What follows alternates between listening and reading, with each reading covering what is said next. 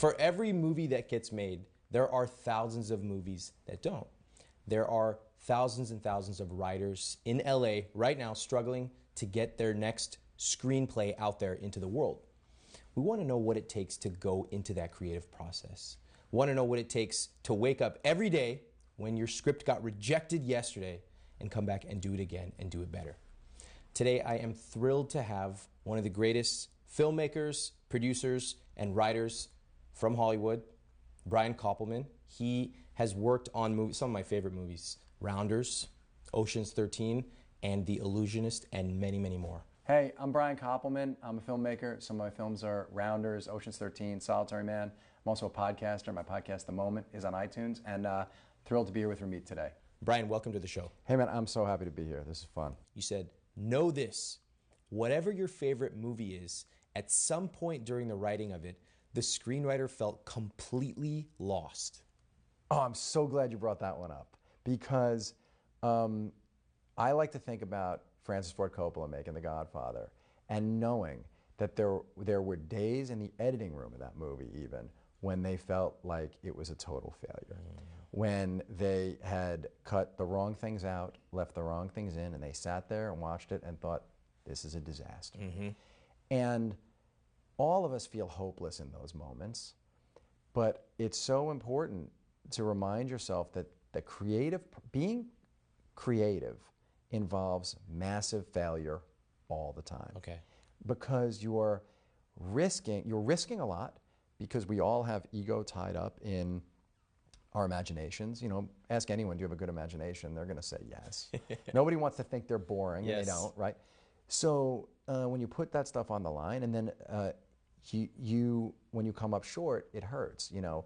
And if you're honest with yourself, which is like the second part of all this, if you're rigorous, you know, because bundled in, you know, my message can sometimes sound idealistic, because I do believe that you can locate your voice, and I do believe that the clearest way to get somewhere is by finding that true voice and communicating it, and I encourage people to try every day. But the rigor is the difference maker. The sort of rigorous attention to making what you do better, and to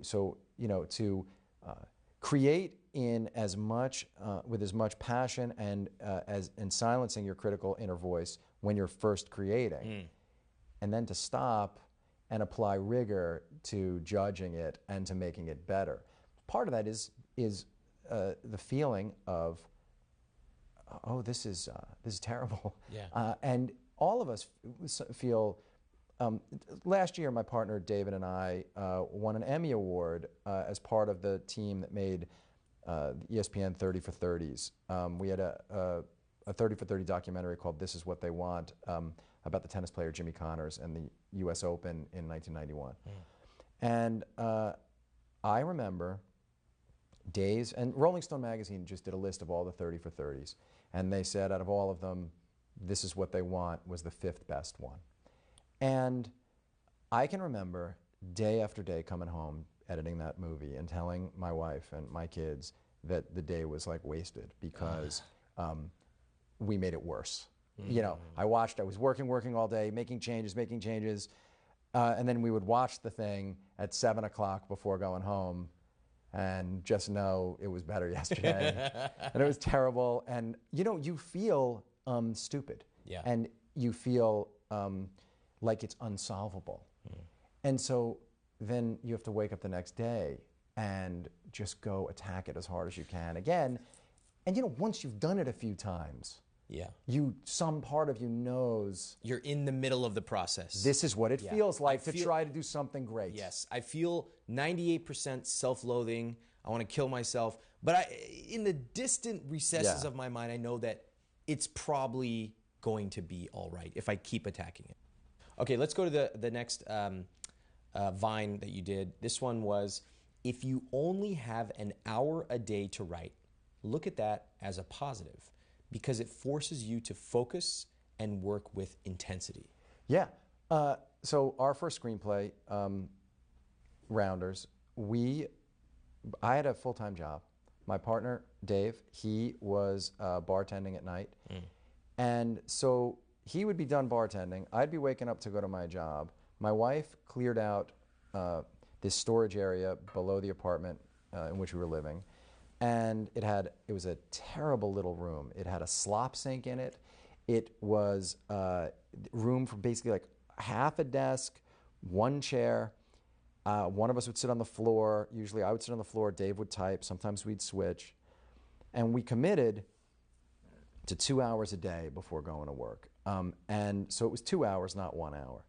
But in that 2 hours, first of all, one of the ways in which we knew we were doing the right thing and how you can know is I felt alive in those 2 hours in a way that was different than I felt at any other point during my day, right? Until I got back home to my wife and then my son. Now I have 2 kids, but then 1. So that period of time, I felt alive, engaged, like I was doing what I was supposed to be doing. Even though it was very hard, my head would hurt afterwards, right? I didn't quit my job because I had gotten one of your questions I know later is a good piece of advice, but I had gotten a piece of advice that said, don't quit your job because the pressure on you then to create will be so great it'll be thwarting, right? Yep. You want to eliminate sources of anxiety when you're creating. So I built a whole routine for myself every day now so that I put all that stuff at bay when I want to create. So in an hour a day, you just get rid of all the nonsense. You're going to come in there and you're going to do your thing, because especially once you get a little momentum, just a little, and Hemingway talks about leaving yourself like a wet edge. Yep. So you do enough work, leave yourself a little roadmap for tomorrow. You'll be thinking about it, at night before you go to bed. Your subconscious will be working on it. So when you walk in, boom. If you're sitting there and you have 6, 7 hours, first of all, how much really concentrated work can you do in a day where you're like really at your top brain capacity? Yeah. Unless you're some crazy programmer on tons of smart drugs, not that many hours of true concentrated focus. So, yeah, I think an hour a day. First of all, you go back to that page, you can write 2 pages maybe, 3. Yeah. I don't know, what if you wrote 3 pages a day in an hour? It would be amazing. In a month, you'd have a screenplay. And you want a 300-page novel in 3 months. It takes me back to the hellish process of writing my book, this book I wrote on personal finance. Yeah. And just like you, 2 hours before work every day at a coffee shop, and coming home, resting for about 30 minutes, writing for another hour, and then going to sleep for 2 years. But I love what you said about cutting away the BS. If I was sitting there on a Saturday, I'm like, oh, I should do this. Let me make some tea. And then, oh, I don't know if this is going to be good. Let me research all these books. With 1 hour, you have to write. Otherwise, you walk out of that room with nothing on the page. To you, that piece of material is everything, right? You spend all this time crafting, creating. And what you really want is somebody to read it, and it could be in any area of life, right?